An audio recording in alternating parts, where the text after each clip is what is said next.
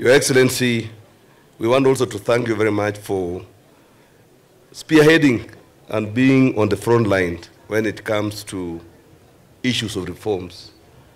issues of coffee reforms, issues of tea reforms, and even issues of sugar industry reforms, which, Your Excellency, with your instructions and directives, we've been able to work very hard to ensure that our people who are in these various sectors will get what they are sweating for in their farms. We want to thank you for that relentless focus and working very hard to ensure that the reforms that we bring in are reforms that will transform the three sectors. Thirdly, Your Excellency, is the issue of alcoholism and drug abuse. The issue of this industry, sports industry, and especially athletics,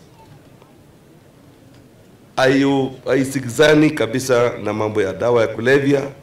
na pombe. And I want to urge all those people who are in charge of these departments or the sector in general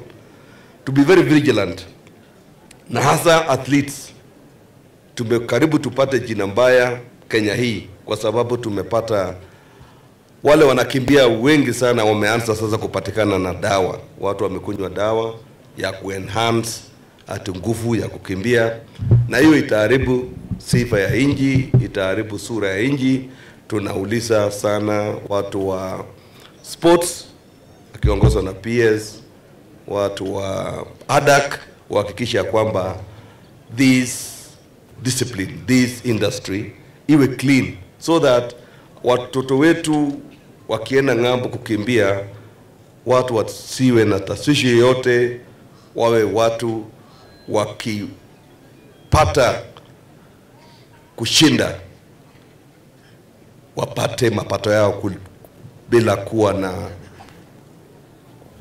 kuwa na shida, kwa sababu siku hizi unapata sasa watu wanakuja hapa na pale, wanachukua damu, wanaenda kupima